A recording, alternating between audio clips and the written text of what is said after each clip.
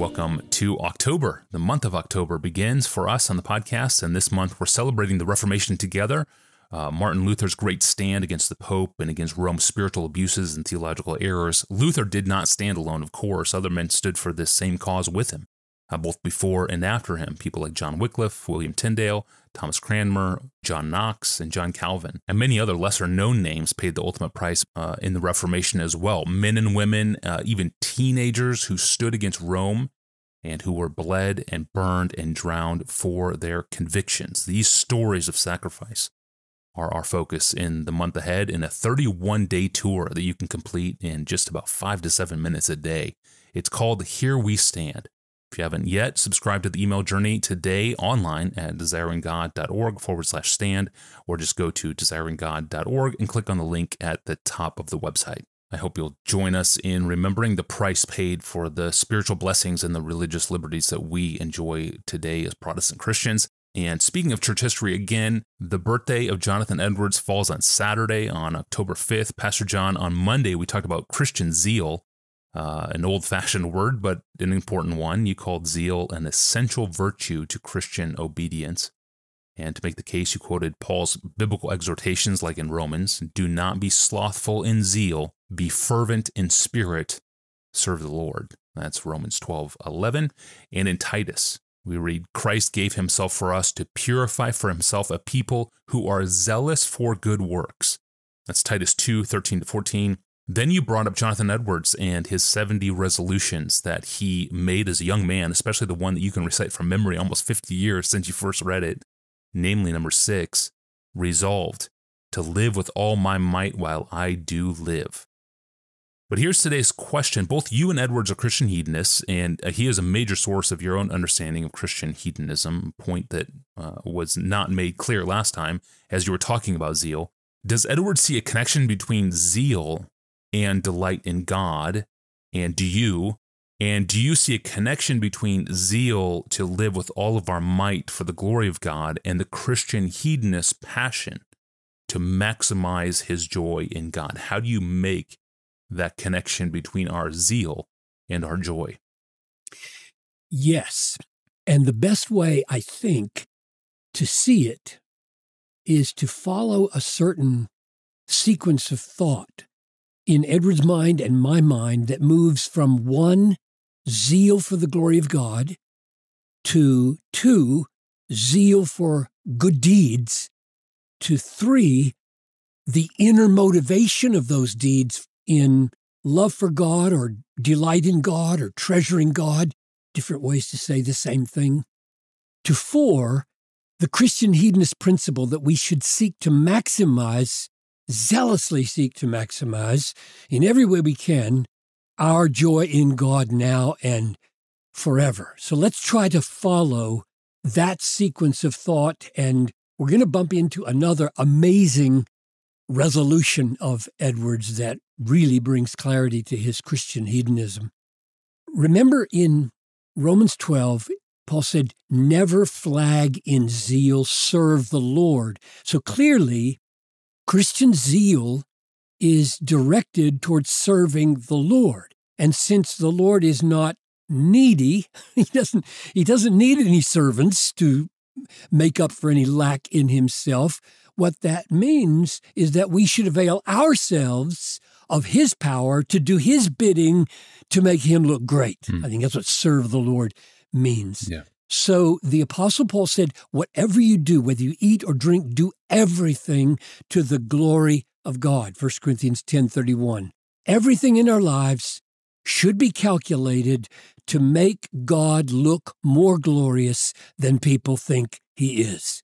So Edwards defines Christian zeal as a fervent disposition or affection of mind in pursuing the glory of God. That's step 1. Step 2, this zeal for God's glory implies being zealous for good deeds to people, because this is one crucial way God is glorified. So Titus 2:14 says that Christ died to create a people who are zealous for good deeds. And Jesus said in Matthew 5:16, let your light so shine before others that they may see your good deeds and give glory to your Father who is in heaven. So that's step 2. Zeal for God's glory implies zeal for good deeds, since that's how Jesus said we will glorify the Father. Or as Edwards says, Christian zeal is a, quote, fervency of spirit that good may be done for God's and Christ's sake. So here's step 3. It's to realize that good deeds toward man and outward acts of worship toward God are of no spiritual value without a new heart that loves God, values God, delights in God, treasures God above all else. So Jesus said, "This people honors me with their lips, but their heart is far from me. In vain emptiness do they worship me." Matthew 15:8. Outward acts of worship without inward affections of love are worthless. And Jesus speaks of moral acts of good deeds in the same way. You blind Pharisee, first clean the inside of the cup and the plate, that the outside also may be clean. Matthew 23:26. They did all kinds of good deeds, the Pharisees did, but were hypocrites because those deeds were not coming from the right kind of heart. They just wanted to be seen by men. So, if we want our zeal for the glory of God to be real, and we want our zeal for good deeds to be morally significant in God's sight, we must be changed on the inside so that we value and treasure God above all things.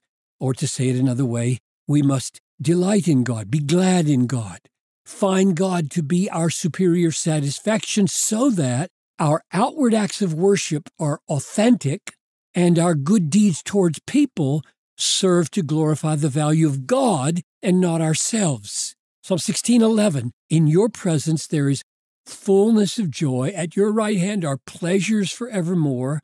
Tasting that, right now, tasting that in the heart is the heart of worship. And at the horizontal level of good deeds, Jesus said, it is more blessed, more glad, more happy, more satisfying to give than to receive. Acts 20:35.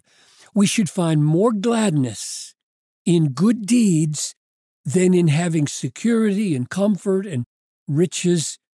That's true now in measure, and he says it's true lavishly in the future. Blessed are you when others revile you and persecute you and utter all kinds of evil against you falsely on my account. Rejoice and be glad, for great, I mean, that's an understatement, right? Yeah. Great is your reward in heaven, Matthew 5:11 and 12, which leads to step 4.